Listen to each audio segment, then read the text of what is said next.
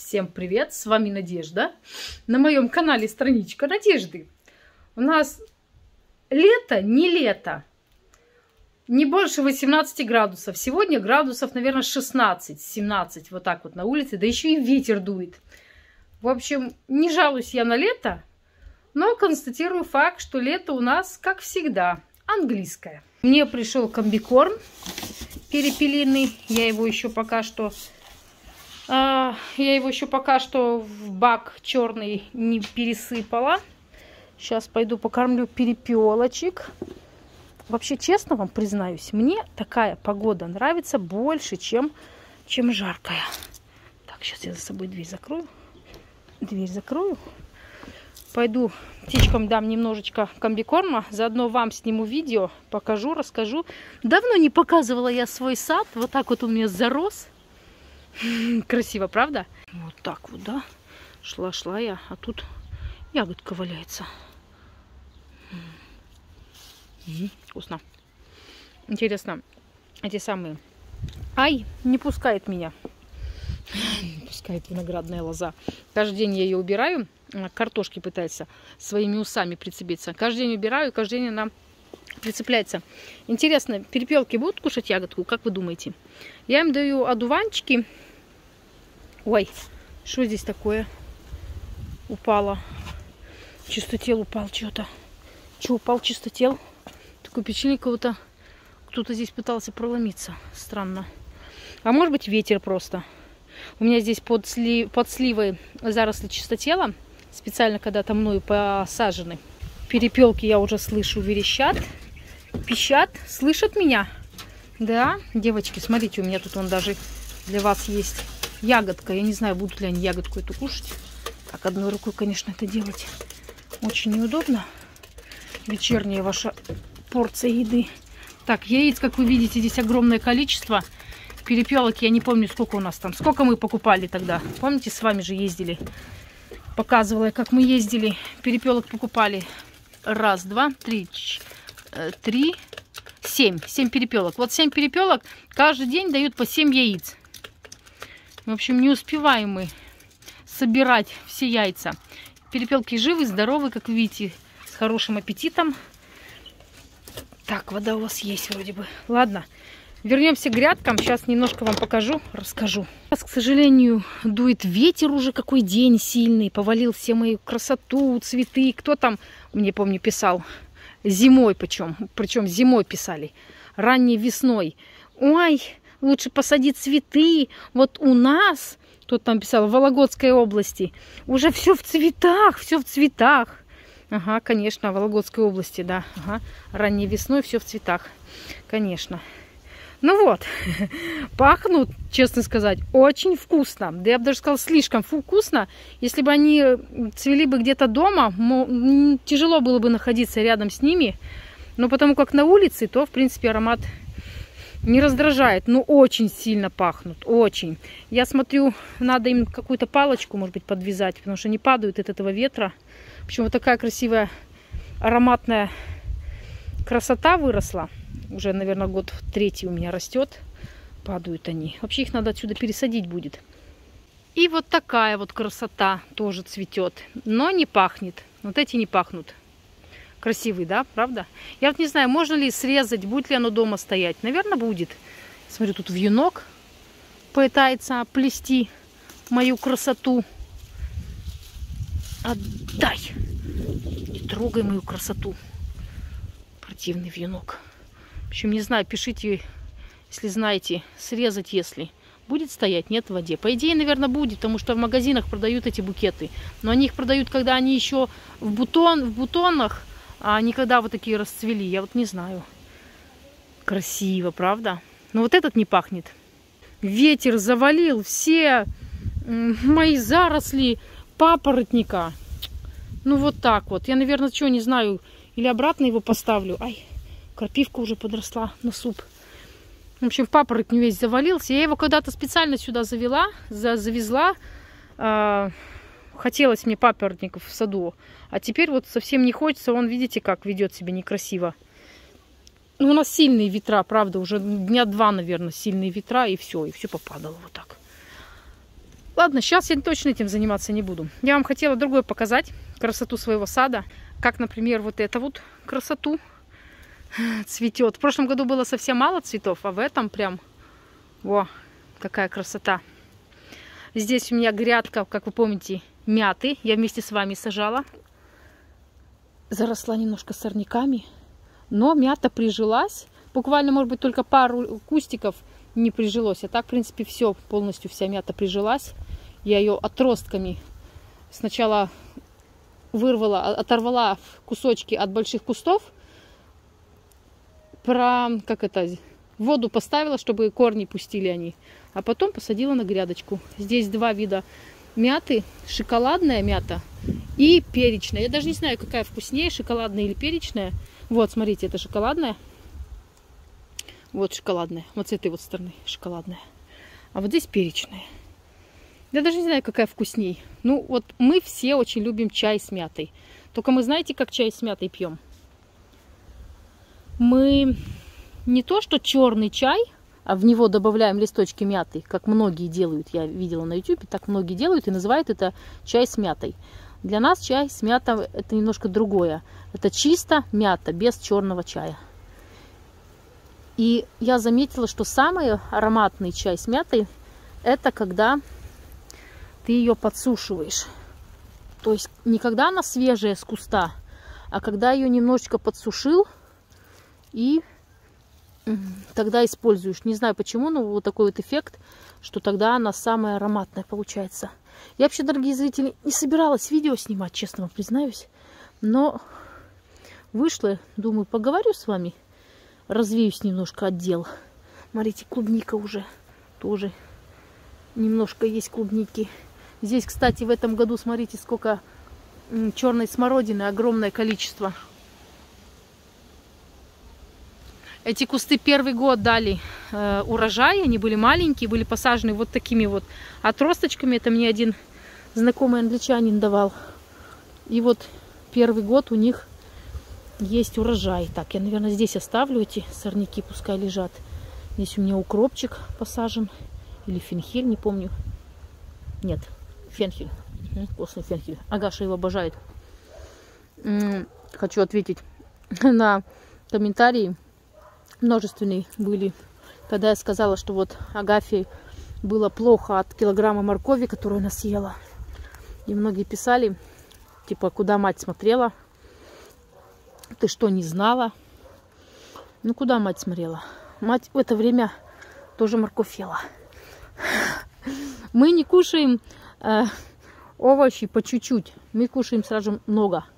Поэтому вот так вот получилось. Ну, Агафья теперь знает, что много моркови не надо кушать.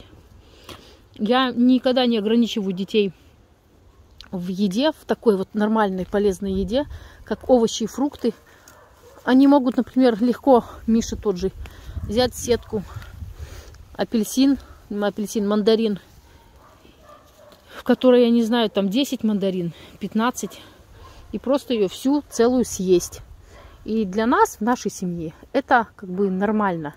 То есть мы не едим там по одной мандаринке, по две, по одному банану. Мы не едим. Мы сразу едим там 3-4 банана. 10 мандаринок, например. Также и с морковкой. Я не ограничивала никогда. И не буду ограничивать. Поэтому так получилось. Ну, я думаю, ничего страшного. Все приходит с опытом. И я думаю, что Агаша поняла, что большое количество моркови ей не стоит есть. От него может быть плохо. Вот. Так, я тут начала полоть от сорняков. У меня тут еще сеются эти маки. Вон, видите, уже отцвели. Я вам не успела показать. У меня тут красота такая была из маков. Такая была красота из маков. Теперь вот эти коробочки стоят. Надо их, наверное, повыдергивать все и повыкидывать, чтобы они не насеялись. Крыжовник уже вовсю краснеет. Ну, еще не до конца покраснел, но еще чуть-чуть. И будет красный-красный. Вкусный, сладкий. Угу. Уже сладкий. Хотя кислинка еще есть, но уже сладкий. Уже можно есть. Здесь вы видите вдоль забора, я вам, помню, не показывала, я посеяла. Не знаю, как он называется по-русски. может быть, также. По-английски он называется Carlin Pea. Carlin. Это тот горох старинный, который я говорила вам, о которого есть сведения, что его в Англии использовали еще в 11, 12, 10 веке. Его, конечно, ели простые люди, то есть не верхушка, потому что в те времена считалось, что еда богачей – это мясо. И верхушка поэтому в основном питалась мясом. А вот такие вот простые вот вещи, как репа, как вот этот вот Carlin Pea, это была вот для простолюдин, вот так скажем. Ну, у меня вот этот вот сорт в коллекции моих семян, и я от него, конечно, не то что не отказываюсь, я его берегу. Я его очень берегу. Здесь я посадила кустик очень красивой колючки. К сожалению, не знаю, как она называется, но это что-то вроде Scottish Thistle. Это символ Шотландии, такая колючка. Что-то по типу, не она конкретно, но что-то по типу из того семейства. Вырастает 2-3 метра высотой. Очень раскидистая и очень красивая и необычная. Вот такая вот красота. Я смотрю, там тля заводится. В общем, вот такая вот у меня здесь красавица растет. Здесь, как вы помните, я посадила 2 кустика. Базиликовая мята. Ароматная, вкусная. Видите, я у нее уже поотрезала верхушки. Это я чай заваривала. Ну и вообще полезно ему, чтобы верхушки я убирала. Потому что вот смотрите, костик. Здесь я не убирала верхушки, и оно вот тянется. Это lemon balm. Мне писали, как оно называется по-русски. Мелиса, вот, мелиса. Вот такая вот, тоже ароматная. Я ее еще не рвала, она очень вкусно пахнет. Надо будет мне тоже ее собрать. Видите, она уже начинает цвести, хочет. Я ее обрежу хорошенько, и она тогда будет больше куститься, нежели идти в цветение. Мне потому что не нужно, чтобы она цвела, мне нужно именно собрать с нее какой-то урожай, может быть, получится заготовить. Конечно, на нашу семью надо очень много мяты. Очень много всего этого надо. Я вот в прошлые года заготавливала много мяты, и все равно не хватало. То есть так, чтобы до следующего года. Но потому что я объясняю, что мы мяту пьем, не добавляя ее в черный чай, а как самостоятельный такой вот напиток. Здесь у меня рассада безусой. Как она называется? Вот видите, вот эти вот маленькие. Это мак. Замучил меня этот мак. Я вообще у себя не сажаю, уже сколько лет не сажаю, он все равно везде прорастает. Здесь у меня рассада, вот она, дикая клубника, как она, земляника, вот. Каждый раз забываю, как она по-русски называется, потому что по-английски она просто называется wild strawberry, дикая клубника. А по-русски вот надо запомнить другое название. В общем, вот она у меня здесь растет. Как вы помните, здесь у меня вдоль дорожки росла ядовитая травка. Мне написали зрители, что осторожно, как она там называется, не помню, с желтыми цветами. Ну, в общем, неважно. Здесь она росла на этом месте. Я ее полностью выкопала, все ее корни, поудаляла ее полностью. Вот она здесь осталась немножко. Нет, не вьюнок. Хотела сказать вьюнок. Нет, не вьюнок. Не помню, в общем, как она называется. Вот кусочек остался. Тоже надо взять лопату и убрать, для того, чтобы она не разрослась. Кто-то писал, что это чистотел. Нет, не чистотел. Как чистотел выглядит, я знаю. Он у меня посажен, я вам показывала, под сливой. Я его специально сажала. Я его использую в косметологии, в своей семейной косметологии. Все вроде бы. Нет, вон еще один. Вот. Вот такая вот красота у меня здесь. Рассада.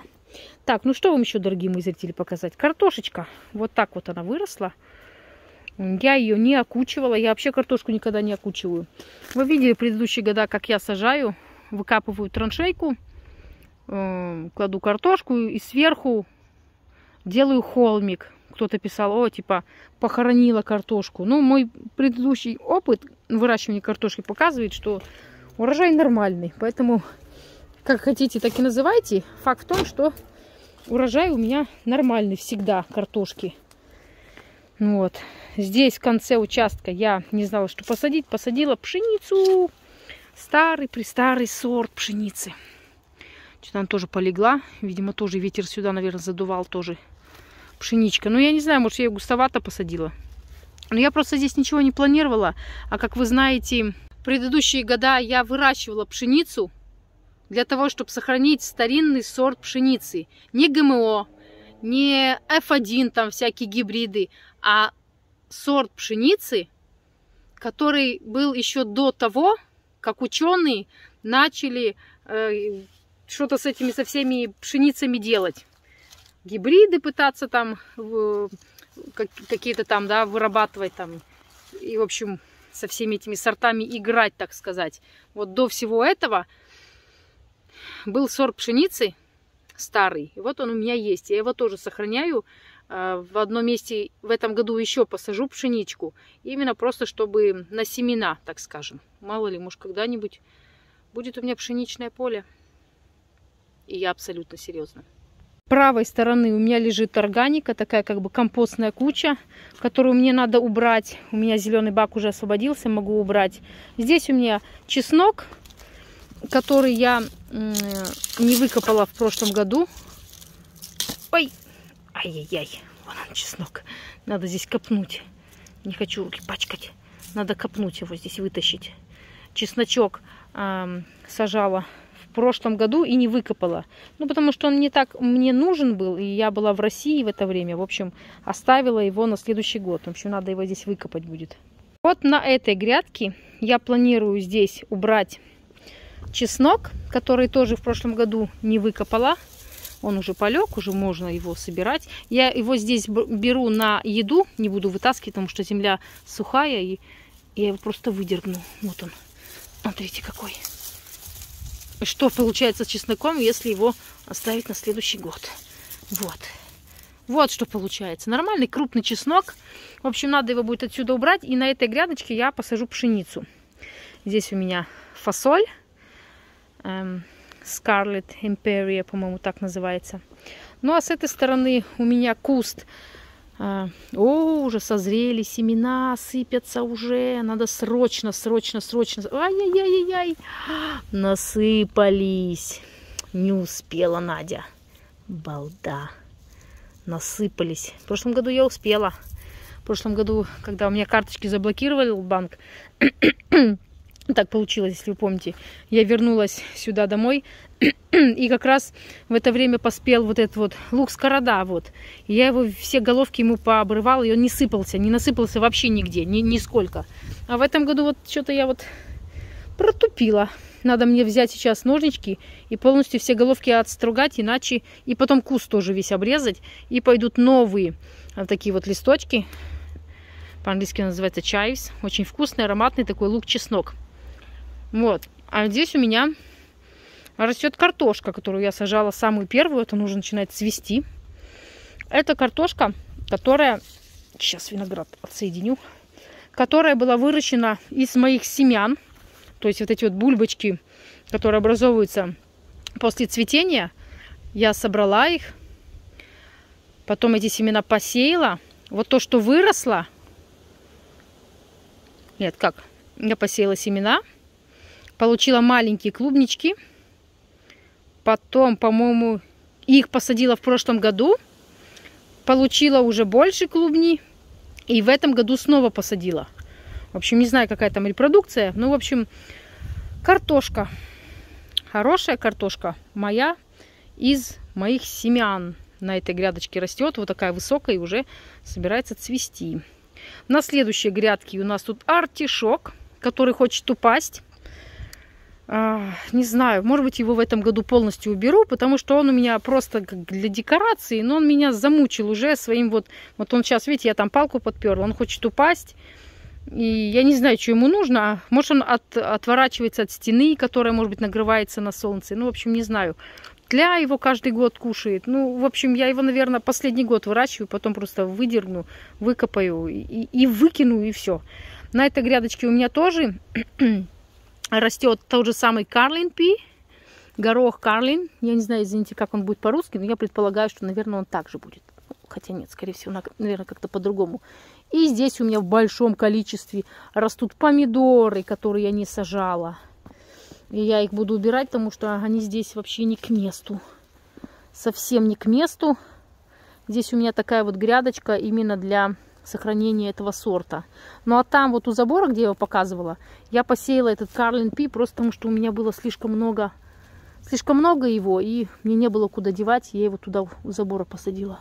А так вот эта грядка у меня для сохранения сорта. Вот. Вот такая красота. Надо мне воткнуть палочки и натянуть нитку, потому что он будет высокий, он будет вот такой вот он будет. Где-то метров 70-80 от земли. То есть надо мне будет это сделать. Здесь у меня цветы вот эти вот, я их не сажала. Они зимуют в английском климате. Представляете, да, какой климат британский мягкий. Зимуют, ну то есть мягкая самая часть отмирает. Там у ствола что-то там все равно зимует. Ну вот часть какая-то кустика зимует. И потом весной идет в рост. Я ее не сажала, этот цветок. В прошлом году было очень много. В прошлом или позапрошлом я даже собирала на чай. В общем, вот так вот. Ну, а на этой грядке, которую я вам показывала, на которой выросло огромное количество помидор. Просто какое-то дичайшее количество. Вот оно, помидоры эти. Я с ними так ничего не сделала, потому что я заболела, как вы помните, своей зубной хворью. И, в общем, ничего с этим не сделала. Я даже не знаю, что вообще с этим делать. Вы мне там советовали, кто-то говорил, просто выдери их всех, кто-то говорил, оставь их, кто-то говорил, пересади на другое место. Ну, в общем, я ничего с этим не сделала. Здесь у меня тоже картошка. Это мы с Лешей были в магазине, и она была уцененная. К сожалению, я вот балда осиновая не запомнила сорт. Сорт этот не старинный, не старый, но не новый. Британский какой-то сорт. Где-то годов 80-х, по-моему. Как раз посмотрела в магазине, когда были в интернете, что за сорт мне предлагает магазин. И он мне как бы понравился, и я его решила купить очень дешево, буквально за копейки. Потому что я не знала, что мне сажать на грядке, я не занималась никакой рассадой. И, в общем, вот посадила картофан. Он так бурно разросся, этот картофан, что даже забил помидоры. Вот они, эти помидоры, помидоры в большом количестве. Вот. Которые я не сажала. Которые самосевом насеялись. Ну, ладно, не знаю. Потом как-нибудь займусь этой грядкой, повыдираю помидоры, наверное, так. Или оставить. Пускай как мульча. Виноград свирепствует. Надо мне посмотреть в интернете, как обрезать виноград. Он просто какой-то вообще бешеный виноград этот. Может его вот так вот прицепить его к этой шпалере. Все эти, которые он выпустил, ветки эти. Ну, в общем, свирепствует виноград просто неимоверно. Не дает пройти. Вот он пытается сцепиться с пассифлорой. Не дает мне пройти. Пассифлора, кстати, цветет вовсю. Вот такая красота. Помните, в прошлом году у меня была вот такая пассифлора и белая. Вот эта вот сиреневая пассифлора, она, видите, как цветет. Все, она жила полностью. Куст этот, вот он ствол. Потоньше, чем тот. Сейчас я покажу тот. Он цветет. Все, пошел он в рост. Эта пассифлора пошла в рост. Сейчас я вам покажу ту белую. Вот перед вами белая пассифлора. Я не знаю, что с ней произошло, но она просто не пережила эту зиму. Хотя я не могу сказать, что у нас была какая-то холодная зима. Ну вот так вот оно выглядит. Вот так. Вон, посмотрите. Не умерла она, оказывается. Только сейчас заметила. Вот она дала новые какие-то побеги. Смотрите, какой ствол. Вот такой вот ствол огромный. Это пассифлора в британском климате. Ну вот я смотрю, она дала новые побеги. Может быть, надо вот так обрезать все вот это вот. И оставить только вот... Потому что вот это все, это все мертвое. Все не живое. Вот оно, пустое. Я уже думала, она погибла. А нет, вот я сейчас смотрю и вот вижу тут маленькие эти самые. То есть корень живой. Ну вот эта ветка живая. Ну вот она живая-живая идет. И тут вот она засохла. И тут тоже живая-живая. Вот до сюда. Тут она засохла и дала новый побег. А побег тоже живой-живой-живой. Вот до сюда. Что с ним случилось, я не могу понять. Не могу понять, почему вот эта вот белая пассифлора вот так вот не пережила зиму. Ну а сиреневая пассифлора, вон сколько у нее этих бутонов. огромное количество. Растет, цветет и пахнет. Вон я смотрю, ягодки немножко выросли. 4 ягодки. Это усатая ежевика. Фу, ежевика. Усатая. Как ее? Как вкусная. Дикая клубника. В общем, вы поняли. Я ее хочу извести из своего сада, потому что она усатая. Мне не нравится она. Ладно, покажу здесь. Здесь я пересадила со всего участка, собрала лилии. Они поэтому в таком плохом как бы виде, да, они болеют. Они были пересажены, когда у них уже бутоны были. Но я их все равно пересадила со всего участка. Вот он так выглядит. А, это с горшка. У меня горшок был. И она там мучилась. Лилия это, в общем, я ее сюда пересадила. Пассифлора лезет. Решила здесь такой цветничок сделать небольшой. Как вы помните, здесь посадила разные цветочки. Ну, вот они как бы... Вот, кстати, вот этого, да, как она, примула называется или нет, растение. Помните, которое я показывала, что в центре города ее вырывают и выкидывают. У меня писали, ну, это потому, что, типа, она вот отцвела, и все, и она отмирает. И, типа, они поэтому как бы это делают. Вот, с прошлого года. В прошлом году цвела. В этом году ранней весной цвела. И вот живой кустик. Не умер, растет. А это вот, которую, помните, я уцененную купила. Далее она называется. По-русски она называется... Как-то называется. В общем, неважно, как называется. Не помню, как она по-русски называется. По-английски далее. Но она вот, она цвела уже вся. И, наверное, ее, смотрю, слизняки съели. Наверное, уже не будет. Здесь у меня кустик осенних цветов, которые я не помню, как называются. Так, а здесь у меня кустик вот такого медоноса красивого. Сиреневые такие шарики будут, если их вот это вот пассифлора не замучает. В общем, сиреневые шарики, которые очень любят пчелы и шмели. В этом году вот такой большой куст. В прошлом году был маленький. Вон Мишаня пришел. Миша, ты видел наш виноград? Где? Вот, смотри, Мишань. Это ягодки, да? Да, посмотри, сколько. Я думаю, они будут кислые. Думаешь, кислые будут? Погоды. Что, тебе погода не нравится? Смотрите, сколько. Виноград Огромное количество винограда. Ну, я не знаю, конечно, это первый год. В прошлом году были посажены эти растения. Тоже укоренила их, посадила. И вообще без понятия, как должен расти виноград. Для меня это вообще чудо чудесное. И первый раз в жизни, в общем, не знаю, как все это будет. Если знаете, какой-то опыт имеете в выращивании винограда, пишите. Ну, в общем, вот он дает какой-то урожай. Ветки свои вот эти распускает, которые, наверное, надо обрезать. Потому что они, ну, просто лезут во все стороны. Во все стороны. Надо как-то его обрезать. Но я точно не знаю как.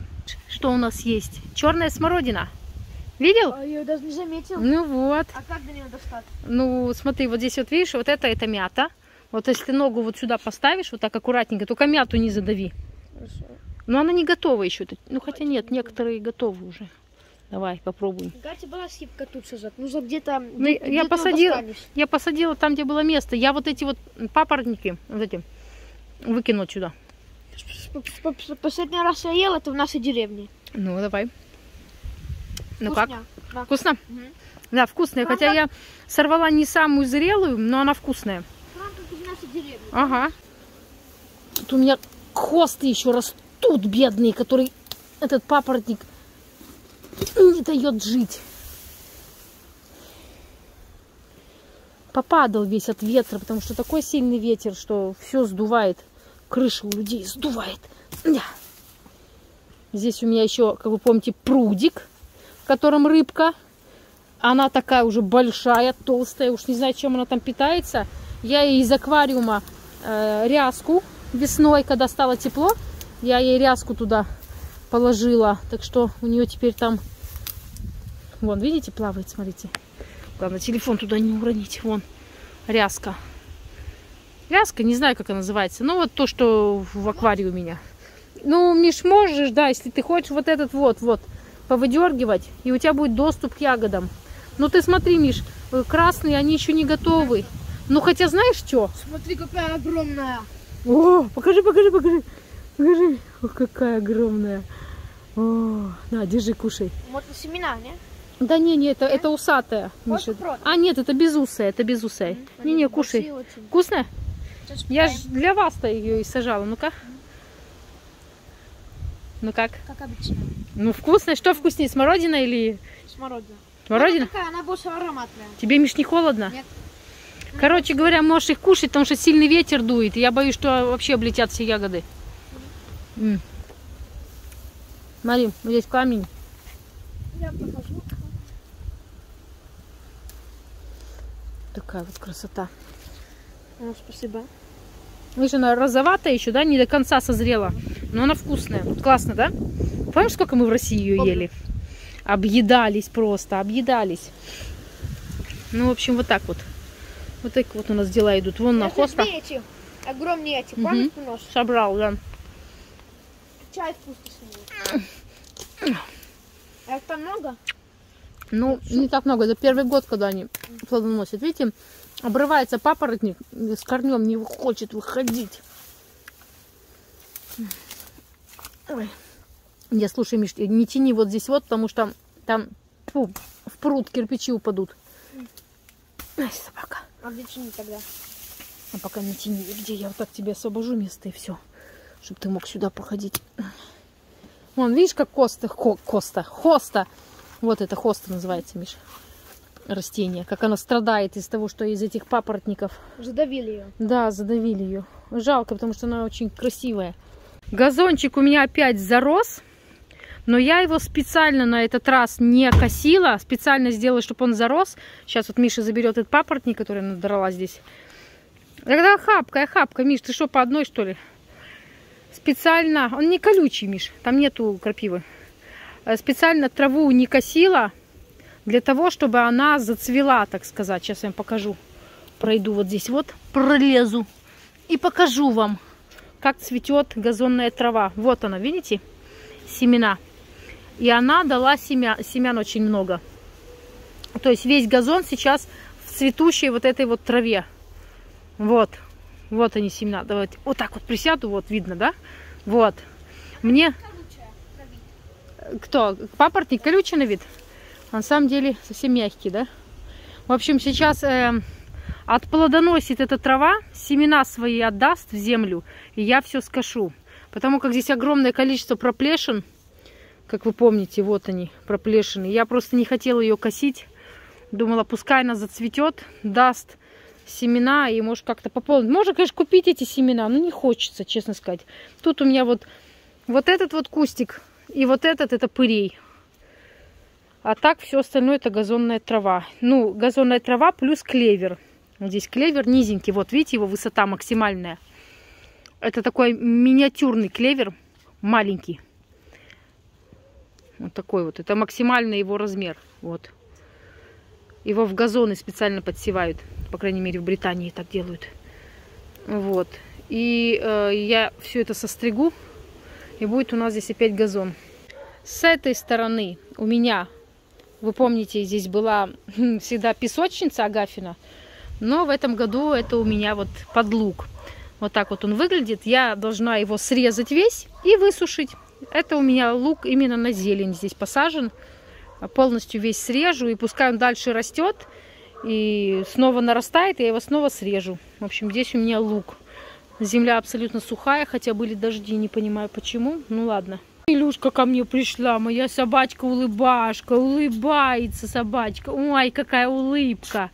Ой, какая улыбка зубастая. Привет, Милушка.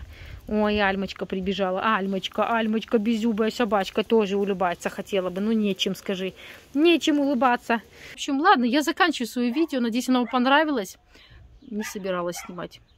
Но вышла в сад, просто чтобы зафиксировать, показать вам, как у меня сейчас в огороде, в саду дела. Потому что лето проходит, и как бы хоть одно будет летнее такое вот видео. Хотя, вы видите, я в чем? Видите, в чем я? Я поэтому и говорю, что у меня нету зимней одежды и летней одежды. У меня просто одежда, не какая-то сезонная или еще как-то. И у детей точно так же. Нет у нас зимней и летней одежды. В этой куртке я хожу зимой, и в этой же куртке я хожу летом. В этом же платье я хожу зимой, и в нем же я хожу летом. Такой климат.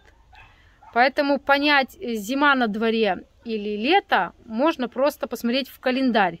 А по погоде не скажешь, зима или лето. Не, ну зимой немножко прохладнее. И дождей больше. А так, в принципе, разница небольшая. Но мне такое лето, признаюсь вам, мне такое лето больше нравится, чем жара. Поэтому, когда мне писали: Надя, а зачем ты выбрала там Ярославскую область холодную? Вот надо где-то там Краснодарский край, Крым. Нет. По мне так лучше прохладнее, чем жарче. Гены. Их так это пальцем не сотрешь. Все мои предки с северных регионов нашей планеты. Ладненько, я заканчиваю свое видео. Надеюсь, оно вам понравилось. Ставьте любо. Проходите по ссылке на Дзен. На этом я с вами заканчиваю это видео. Надеюсь, оно понравилось. Всем спасибо за поддержку словом, лайком и материальную поддержку, за донаты. Огромное вам спасибо. Тоже ссылки в описании на Дзен и на Сбербанк. Всем хорошего вечера, хорошего дня или утра, когда вы там будете смотреть. И всем пока. С вами была Надежда. До новых встреч.